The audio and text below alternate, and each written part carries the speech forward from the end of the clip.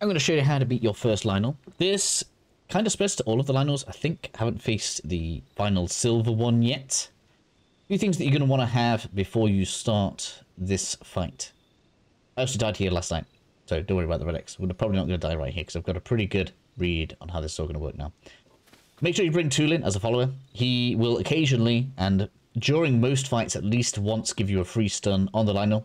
So this guy is really good for this fight, so just make sure you bring him along. If you don't know how to get this guy, progress the story.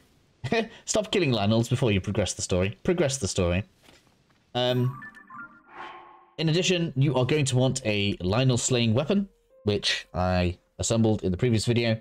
Just in case you haven't done that yet, I will flash a card up right now. Bring a good shield, preferably the Hyrule shield. This is repairable, and there's a duplication sheet right now, so go ahead and do that if you need to. Bring the Hyrule shield. It will last the fight, so just make sure you have one of those with you as well. Any bow is fine. There is one type of ammunition that I'm going to highly recommend that you bring along, and that is the Keys Eyeball. You're going to see how effective this is from behind on this guy during this fight. So the idea here is to mostly be defending his attacks. When he stops after one of his special attacks, so when he is running around and doing swipes, you don't do it then. But when he does a charge and then he has to stop at the end of it, that is when you're going to whip the bow out, put a Keys arrow on it, and just release it in the back of his head. That's going to stop him in his tracks and make it so that you can mount him, hit him on the back of the head with the Lynel weapon, and that is how we are going to win. Probably going to end up cutting in between my fight here and the one that I actually kind of did last night with the stream where people were kind of giving me advice. You can see he detects us and he's not really all that aggressive until we get closer and we have to draw a weapon. So I am going to choose to draw a weapon, put it away, and then start blocking. This guy will one-shot you, so there's not really very much point in high levels of armor. Something else, now that we are mid-fight, I'm so sorry, is to make sure you have attack up 3 in some way. I obviously have the Barbarian set on, but you could also be using food for this. I have guides for this all over the channel, so you guys can pick and choose whichever method that you want, but this is just way easier. The cool thing is you can actually eat whilst you're on his back, so once you've knocked him down, you can get on there, consume the food, and then continue the fight. So here right now, whilst I'm kind of in live mode, you can see that he's kind of running around doing his swipes. This is not the time where you really want to be doing any attacks on him at all. Even though, look, you see he goes into the charge, but now he has a stop moment. So there is where we want to try and get a bow shot off. Immediately switch back because it doesn't always work, but that is the best time to go for a shot.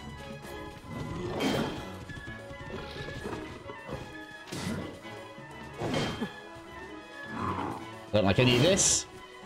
Nope, we're not going with any of that. You sir need to come up with a different strategy. So he goes, go for his charge. We can do it again. Put the bow away.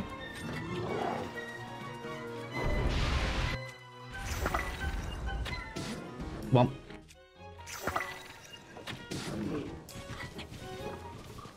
He's really not giving me very much leeway here.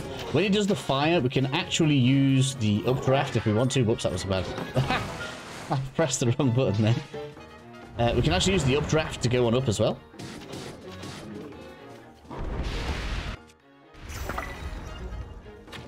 There we go. So when that happens, we want to get on his back. Make sure you've got your attack level 3 on. And give him a load of slaps. And then all we need to do is rinse and repeat that, and we'll have a victory.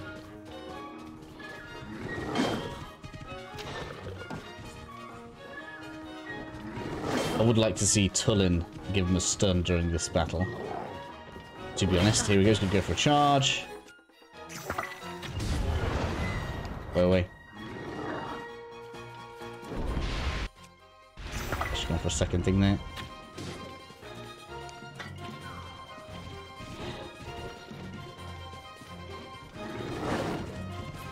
Come on, Tulin, give us a stun. I want people to see. That's going to be a good time.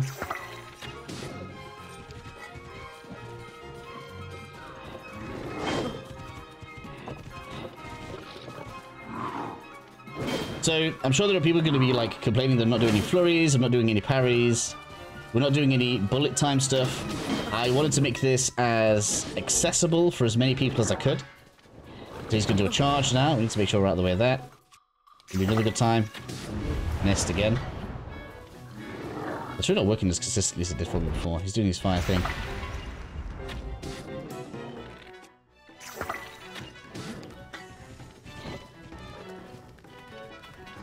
There's another good attack as well. From the front, he'll like rear back and he's going to do like his fire breathing thing. That's also seemingly quite a good time to get it. There we go. There's a stun. Get in the back there. Give him a slap. Then immediately on with the blocking because he's not going to be happy. Oh, there it is. So if you're quick with that, you can easily get a one-on when he's doing the charge up as that as well. You do need to be quick with it though. I think we got that one in. The last one I don't really want to show is just Tullin. I want Tullin to stun him now, just so you guys can see that he does it.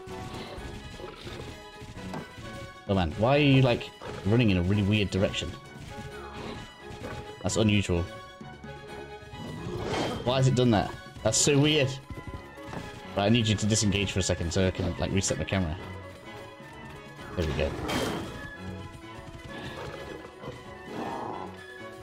Nope, come on, run off. I need you to do one of your charging crazy attacks. Come on. That'll do. Cool, in with the bow. It's probably going to be the last one now. Give him a slap. And that is going to be your first Lynel victory. Really should be easy. Almost no skill involved. Just let the keys arrow and the Hylian shield do the work.